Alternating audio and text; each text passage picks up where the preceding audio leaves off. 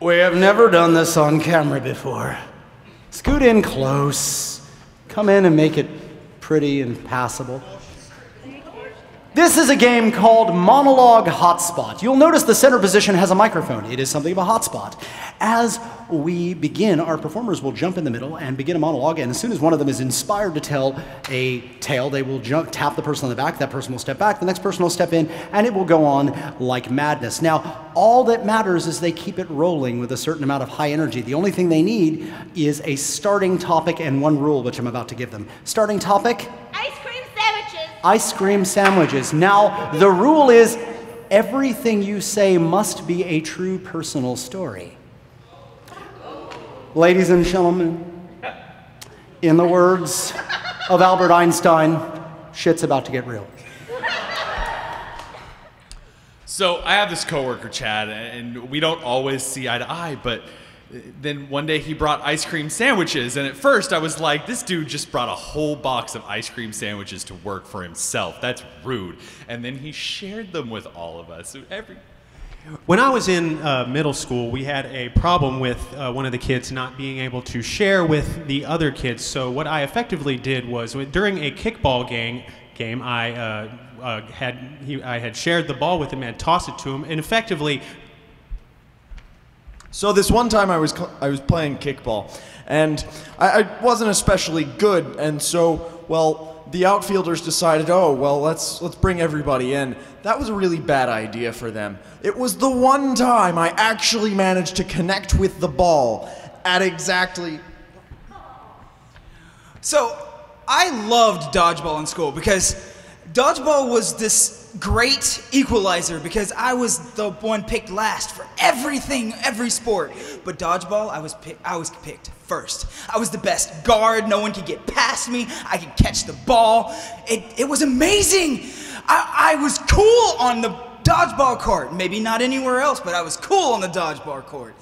And the day I figured out that I was really cool was whenever I was in 7th grade and I was wearing all the band t-shirts that I could possibly find around with my friends. Like, we would go to the local head shop that would also be selling other paraphernalia and stuff. But I would always focus directly on those band shirts because they were what I actually wanted to get as a youth. Because they had all my favorite bands, such as Marilyn Manson and Nine Inch Nails and Tool and like White Zombie, and then some other good ones that I would just have to like.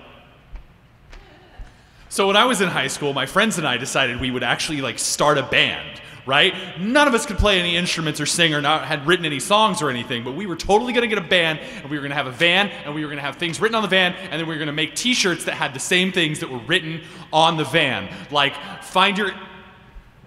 So as the singer of the band, I thought, what the heck are we going to name ourselves? I'm just sitting there with my ice cream cone or ice cream sandwiches just thinking, what kind of band name would... Dude, ice cream sandwiches. That's a great name for a band. No one's ever heard of it. It's easy to remember. And so that's when where I really started to come into my own in high school. Was I just kept naming bands for people that would never actually start bands. And it was very interesting because I was also in a band. We had all the members, but we've never played a single note of music. It was pretty awful. But I tell all my friends, like, oh yeah. The first note I ever remembered memorizing as a musician was the C note because it was at 440, A equals 440, so you just hit the C note, and then on a keyboard, if you go up and you get to learn, you start memorizing all the notes, you go C, D, E, F, G. C note was never one of my nicknames, but C and Money was definitely my gangsta name. True story. So I'm broke.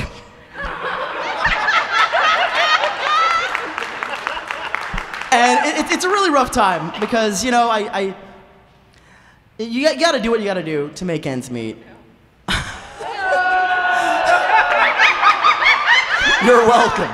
So I was broke. I hadn't been working for about 3 months. I was to the point where the only food I could actually afford to eat was peanut butter sandwiches.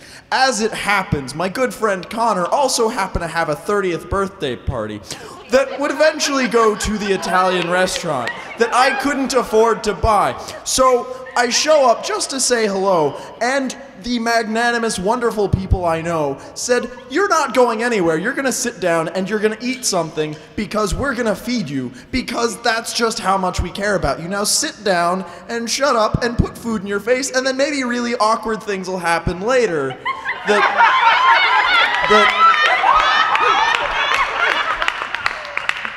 So, this one time, Johnny came to my birthday party. Awkward things happened because Johnny has strange... Ladies and gentlemen, the stage falls!